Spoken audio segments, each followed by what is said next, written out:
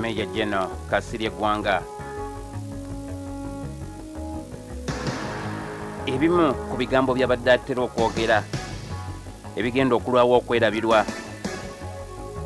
Mwebale nnyo mukola amawulire naye amawulire gamwagamu kati oyinza okulaba n'olaba ku kamunye KASIRYE Ggwanga ogenda munda nga kapagra kali aka naye wano amaze okutunda KASIRYE Ggwanga. Who do you think you are?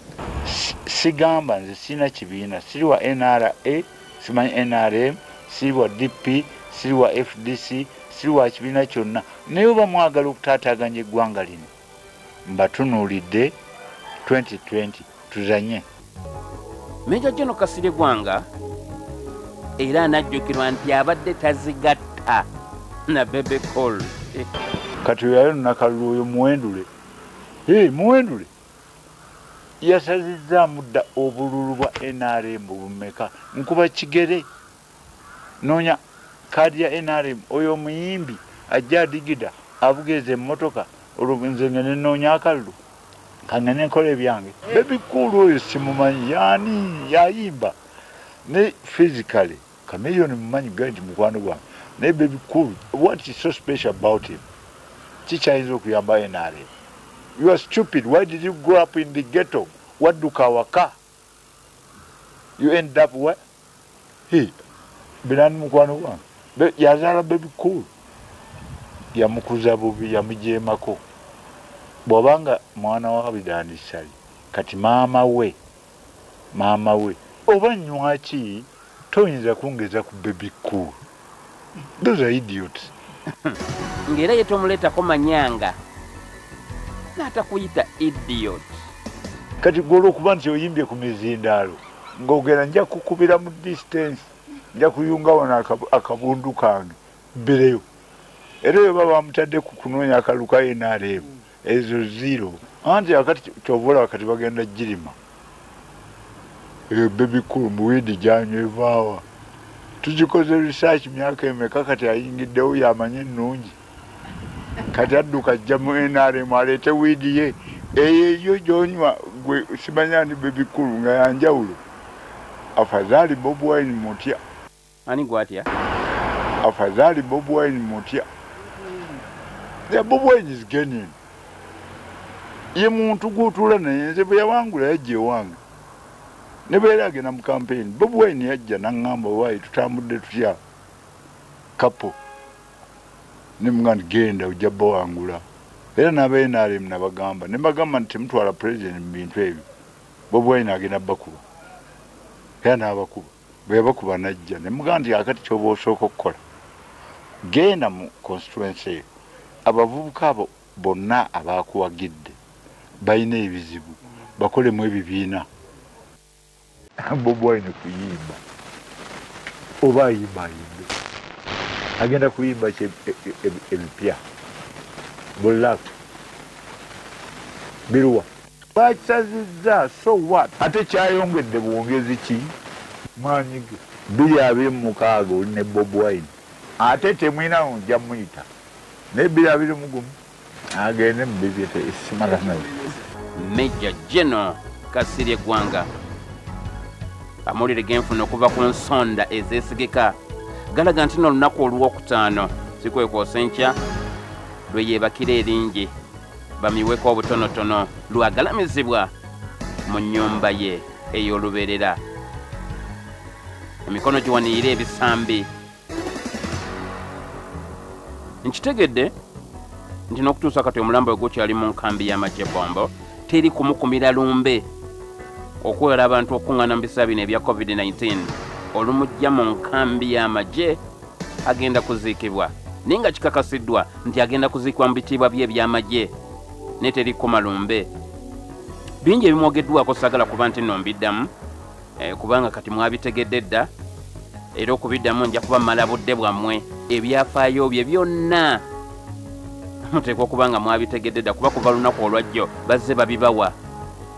Sagala kubanga mbiddamu tegakyali mawulire okuwa ebyafaayo ebya omugenzi Maj.Gen KASIRYE Ggwanga.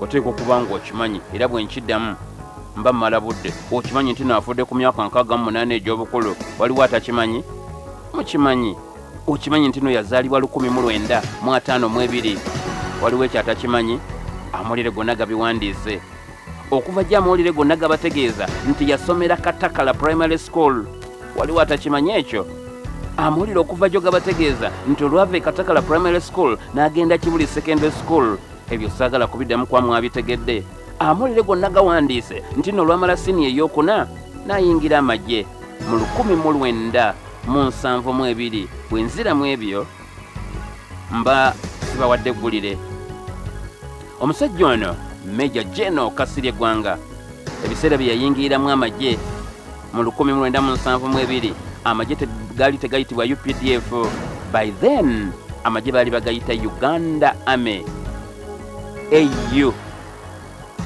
oba UA Uganda Army awo ge gaali aga Idi Amin Dada twakitegedde dda era tegakyali mawulire nti mu 1978 amagye ga Tanzania gaali gayitibwa Tanzania People's Defence Forces TPDF twakitegedde nti no mwaka ogwo 78 bwe gazinda Uganda okujjako Idi Amin Dada Maj.Gen Kasirye Ggwanga baamukwata ne bamutwala nga prison of war bino byonna mu ebiri mawulire era nti baamugalire Tanzania mu kkomera erimanyiddwa nga Tanga prison era ennamba ye mu kkomera lino yali ennamba ye yali namba 17341 yali ennamba ye ey'omusibe mu kkomera lino erimanyiddwa nga Tanga ng'amagye ga Tanzania agamanyiddwa nga Tanzania People's Defence Forces nga gasazeeko Uganda 1971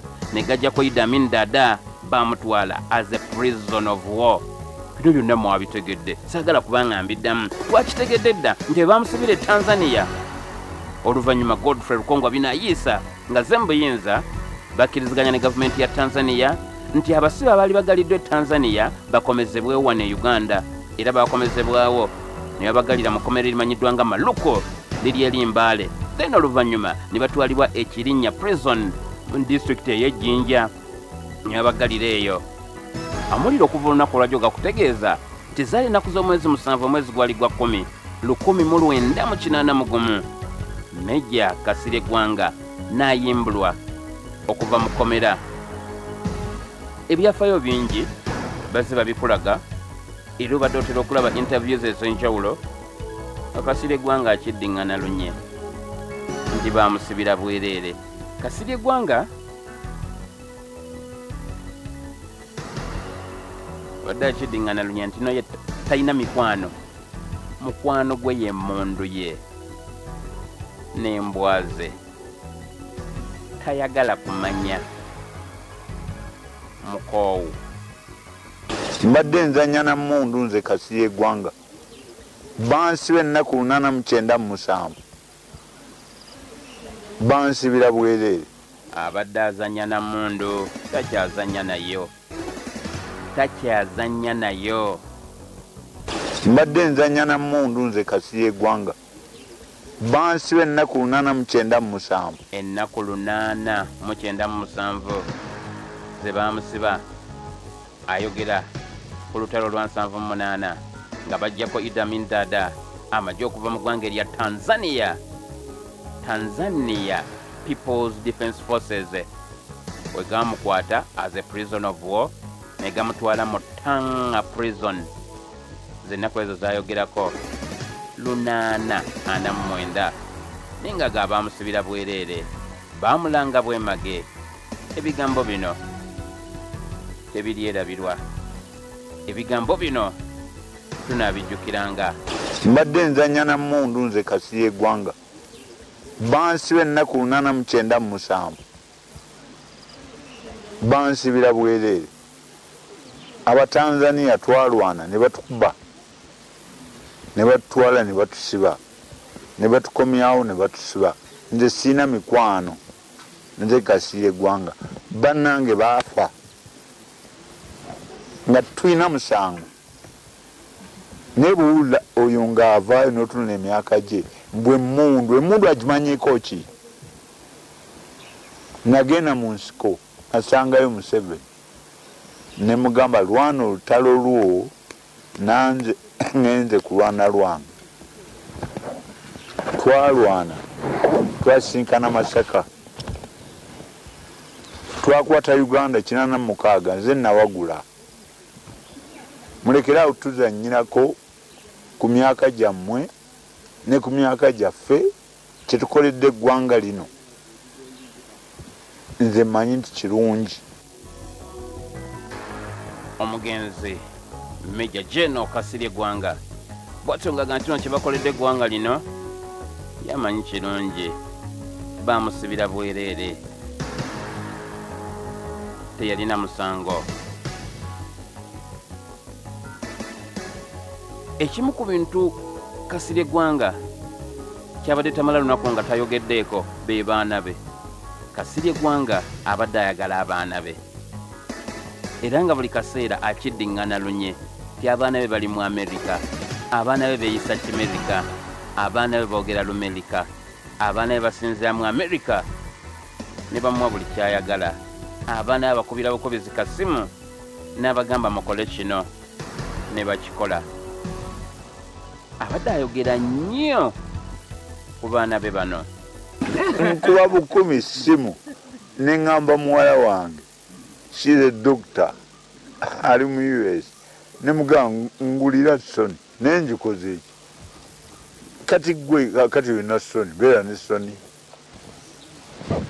An iPhone nali sigimanyi, nalina Nokia Lumia, najigula $2,000,000. Nze sina baana wange.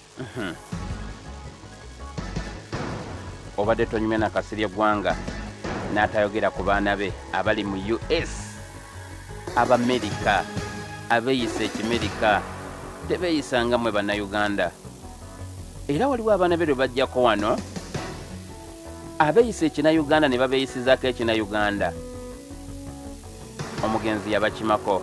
Mujjukira olutalo olwali awo e Makindye wakati wa Catherine Kusasira, minisita w'amabugo, ne Kasirye Ggwanga.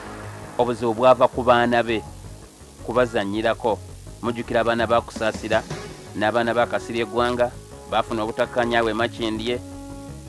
Aba Kasirye Ggwanga ne bakubira Kasirye Ggwanga n'aba Kusasira ne bakubira Kusasira.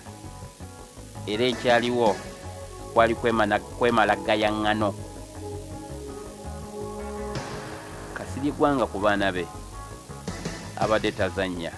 Era bwe yajja emmotoka eya Catherine Kusasira, omwali abaana be nga batawaanya aba Kasirye Ggwanga, emmotoka gye yawa ekibonerezo yagikuba mupiira. Lutalo lwali lw'amaanyi. Abaana bange awe Makindye wetukolera, wetulina kampani yaffe y'ebizigo, baadde bava ku ofiisi nga bajja kupaakinga ku madirisa okugula ebyokulya. Kati ku luguudo kwennyini kwe tukolera, abaana ba taata waffe, jjajja waffe, mukama waffe mwami Kasirye Ggwanga ne bajja nga bavuga emmotoka ne bataaningira we batalina kutaaningira. Baadde bali awo mwami Kasirye Ggwanga ng'atuuse ne bankubira ne bangamba mami waliwo embeera etuuseewo naye jangu ogihandulinge.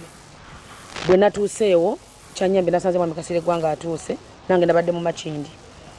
Nasanze mwami Kasirye Ggwanga atuuse ne ndowooza nti engeri gyammanyi kaŋŋende nze njogere naye. Abaana ne badduka kuba badde batabase bakihandulinga kuba ati wali atamanyi mwami Kasirye Ggwanga e Makindye. This woman Kusasira, she looks like a toad.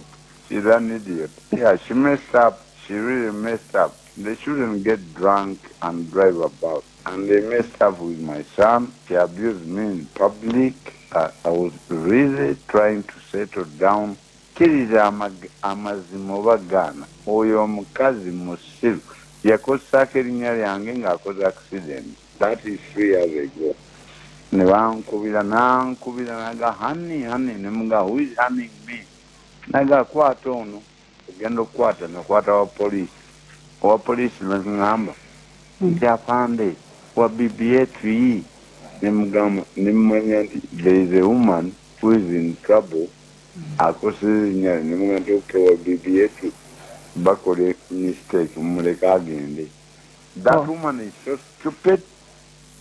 Nti yesterday yanzanyiddeko all I had to do is just kumpira gwemurukayi nga batamidde mugende ku scene abaabaddewo nagenzeewo just get my boy is an American mbakuliza mu America is been here era ddayo bayagadde omukuba beyitawo in public nze olwokuba nti oyo simanyi oyo mukyala mbayogana president tebinkwatako twayingira Uganda nine president naye omukyala oyo wampisa mbi mugamba era bw'oba oyogera naye atulunanga ekikere agende mu gym naye mugambe alekerawo kweyisa bw'abanga anti mweyita baserebu abeere serebu n'abantu nga bakasirye Ggwanga. We are dangerous people. Everyone has been calling me about that incident. It was just a stupid incident. That woman should be very careful. Bw'alisanga ow'amagye omukyamu ali crank yange teyali kubye mupiira yali kubye engine n'abo abasajja be batambula naye nga banywedde omwiro tebalowooza nti olw'okuba ye serebu nabo baserebu ate bagende ku bantu abalala nedda mubeere baserebu but be very careful nga namuwe sente anti serebu n'akapiira ndowooza bwe buno bugirako babawe Japan idiot. That is the man, Maj.Gen Kasirye Ggwanga.